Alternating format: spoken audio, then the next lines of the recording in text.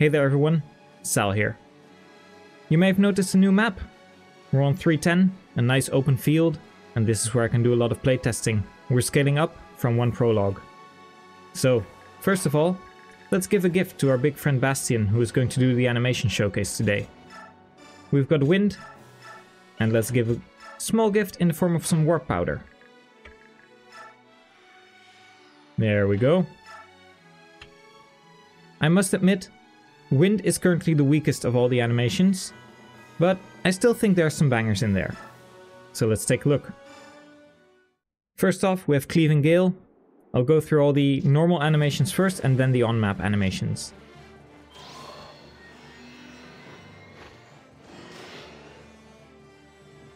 Pretty much a Cleaving Gale. I was hoping to find a camera angle that showed it a little bit sooner, but this was the best I could do for now. Next up, Zephyr. And I presume that this was an unused beta animation for wind magic. I do think that this is one of the weaker ones, and I really hope that I can at some point import the Path of Radiance ones. But still, it's unique and looks pretty windy and magical to me. So for now, this is what we're working with.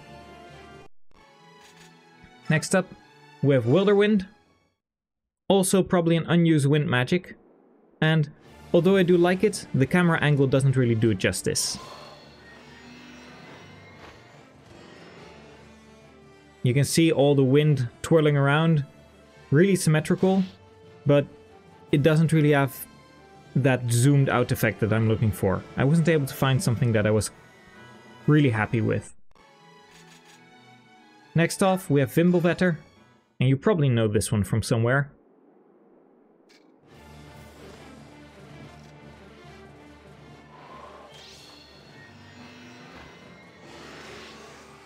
That is the windtail from the spirits that you see in the tower. Next up, we have Hurricane, and these names are always going to be subject to change. I don't think Hurricane fits for this one, but I was hoping to find a bigger spell at the time. It's from the Tempest Blade. And then lastly, we have Shaver, which is from the Storm Sword. Once again, I still think wind is kind of the weakest link right now in the magic system, but I do really still like some of these, especially the windtail, and this one as well with just the tome, like the wind that cleaves through the air. It really sells it to me. Next up, let's go to the map animations.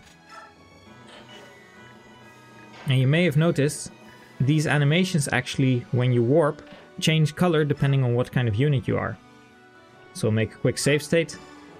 And here we have Cleaving Gale. It's a lot better to see it this way. It still does decent damage, and it really does feel impactful. Then we've got Zephyr. As per usual, this one also still needs to fit on the right target, but I feel a lot more comfortable with putting this one on the enemy because it's of course not used anywhere else. You'll probably expect the same with Wilderwind. And here you can really see that it does feel like a big wind tone, but it's just very open and airy, and it doesn't really connect with the enemy. Then we've got the windtail, but we know that one already from the tower. But still, it looks really good. And then we've got Hurricane. The Tempest Blade. We all know and love that one. And lastly, we have Shaver. Apologies for the double save state.